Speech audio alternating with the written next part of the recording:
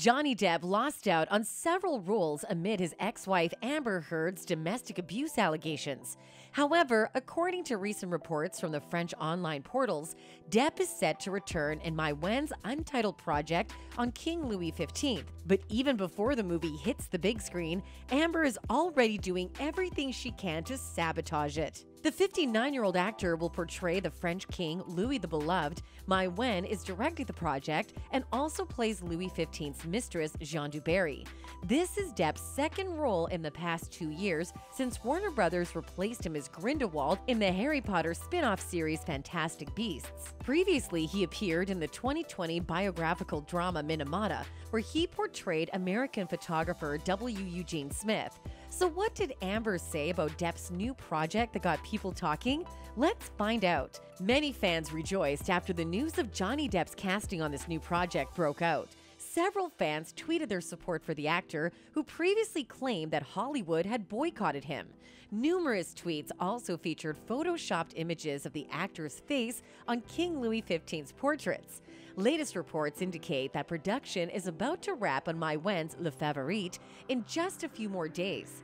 French journalist Bernard Montiel, a person who's believed to be working close to Amber Heard, revealed that Depp and Maïwenn have not been getting along at all during the shoot of Le Favorite. Montiel revealed that there was tension for months between the two. Millions of Depp fans now believe that this is propaganda aiming to sabotage the movie even before its official release. Supposedly, Maïwenn has been none too impressed by Depp's punctuality. The actor is said to be frequently late or just wouldn't show up to the set at all. Production is going very badly, according to Montiel, adding, "They're just not getting along and keep fighting." According to Amber's ally, the director offered the role of Louis XV to Depp in his new historical film Jeanne du Barry, which will stream on Netflix as soon as the project wraps up. The filmmaker would have long dreamed of shooting with the actor before realizing that things were not so rosy in his company.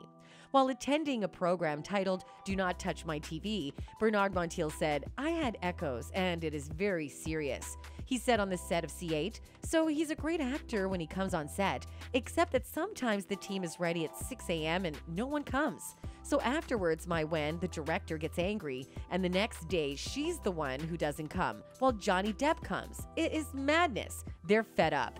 It's going very badly. They argue all the time." The shooting of Jeanne du Barry started in August 2022 and will end as soon as possible, despite the many tensions that would reign on the side of the court of Versailles. But if this is a witch hunt, as is believed to be, it won't be the first time Depp will be dealing with such. This year's Academy list of films eligible for Oscars included Depp's Minamata after years of a spirited witch hunt. The film was released in the U.S. by MGM Samuel Goldwyn Films in mid-December 2021 after they delayed the release for months amid Depp's controversies. During his interview with the British newspaper The Sunday Times in September 2021, Depp blamed the absurdity of media mathematics for the downfall of his career amidst the controversy with Amber, and it seems his ex-wife is working on reviving that bad publicity on Depp.